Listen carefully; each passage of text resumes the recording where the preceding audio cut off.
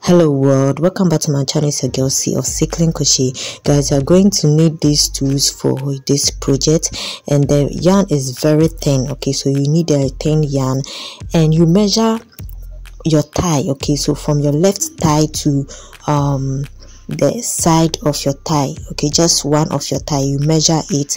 Then the card that you need will be according to the length of your thigh. Okay, so let's say this is your thigh, so you measure from your left thigh to the right side of your left thigh to the left side of your left thigh. I hope you get this. So you make your yarn ready, so you chain, or you can chain and put it around your thigh to get your length that you want. Okay, so you chain according to, or you chain based on the card, okay, of your measure, the card that you used. So when you get to the end, you just stitch the ends together.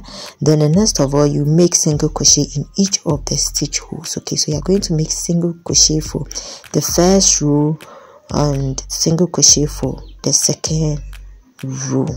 Okay, so you chain and you put around your waist, sorry, you put around your thigh.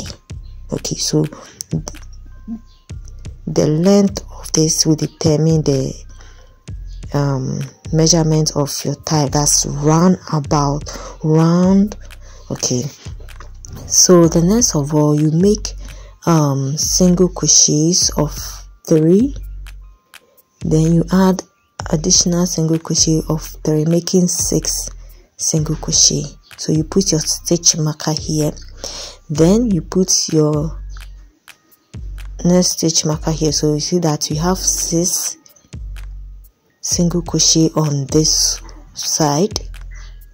Then we are going to repeat the same 6 here. So you indicate with your stitch markers, okay, looking at the first place that you did. Make sure that each side is equal, so you count the same number of stitches, then you put your stitch marker there. Okay, so on both sides here we have 6 stitches here and 6 stitches here. Okay, now you divide it into 2 like this, and you put another stitch marker here to determine the middle parts like this. Then from the left you count 5, and from the right you also count 5, and you put your stitch markers there. Okay, so you count 5 here before your stitch marker and 5 after your stitch marker. Okay, so you have here. Then you do the same for the back parts like this. Okay, so you can take off your middle stitch marker, then you have something like this. So on the side we have 6 6, then in the middle we have 10 10. Okay, so this, let's say this is your thigh, so you measure. So this is put around your thigh to find out if it's okay for you. If it's too tight, you add more stitches to it. Okay, so from here you make a chain, or if you want to use the loop method, you just pull your yarn, put it around your card. Okay, remember that this card was measured from one of your thigh, just in front of your thigh. Okay, you measured only one of them, so you pull your loop, you put it around it. Okay, then okay, so you, after pulling your loop, you make your single crochet when you get to issue equal to where your stitch marker is. So in between your 2 stitch markers you make single crochet. Alright, so you make a loop again when you get to the end of your stitch marker. You make a loop again until you get to the next stitch marker, then you make your single crochet to fix it. Okay, so like this. You can also use the card to guide you. Okay, so this is the card. You can use it to just guide you in making your, where to make your single crochet. So this is it. Then in between the stitch markers, you make your single crochet. When you get to the end of your stitch marker, you make a loop and you use your card to guide you, or you can just forget about the card and just make your loop up to where your next stitch marker is, and you make a single crochet. So you're going to make this round and round and round and round, okay, until you get to a desirable length, which you can just when you place it on your tie, to just cover your high waist to your thigh area, okay, up to where your crotch needs to be created. There's another method, that's the chain method, where you can just ignore the card method or the loop method, then you make your chain. Okay, so we are only using chains for this side, so you make your chain until you get to where your stitch marker is, then you make a single crochet. So instead of the loop, instead of stressing yourself like that, you can just make chains. And remember, when you make the chains, the spaces between them becomes wider than when you are using the loop method, okay. So in between, you make your single crochet. So with this method, you just also go round and round and round and round until you get to that length that will move from your high waist to your thigh area. That's a place where you can start creating your crotch, just to divide. And yeah, so let's make it round and round, making single crochet chains, single crochet chains, single crochet chains, okay. So let's do that and we'll see what we do next, okay. If you are using the card, make sure that the card amounts to only one thigh of your thigh. The length should be of your thigh, so that you don't make any mistake.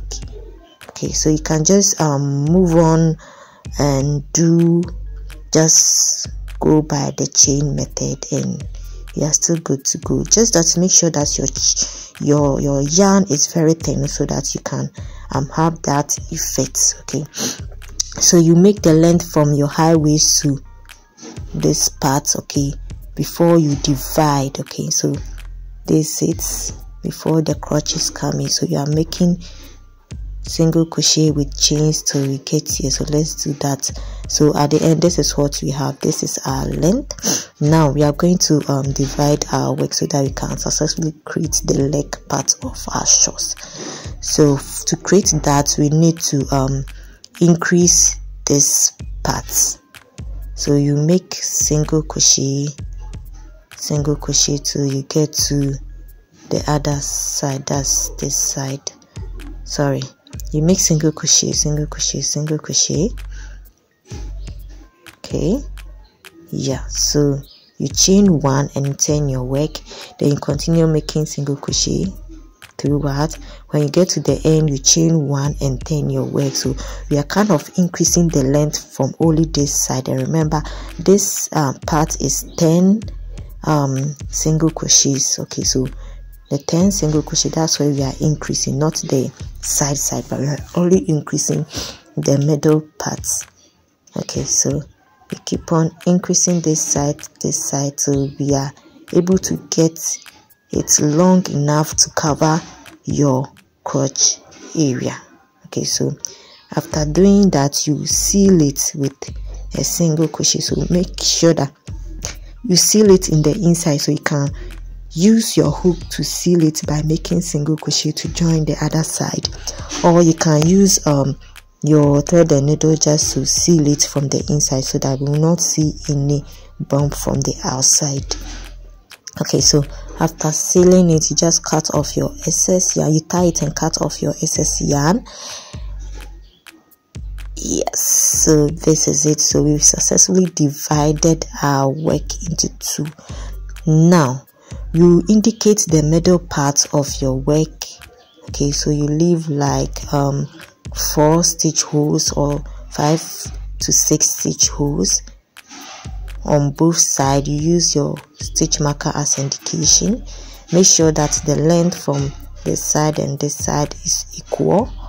Yeah, so next of all, you make single crochets over here, and the single crochets you're going to make here, you insert your hook through this hole, okay, from the first hole to the second hole like this, and you pull it and you make your single crochet.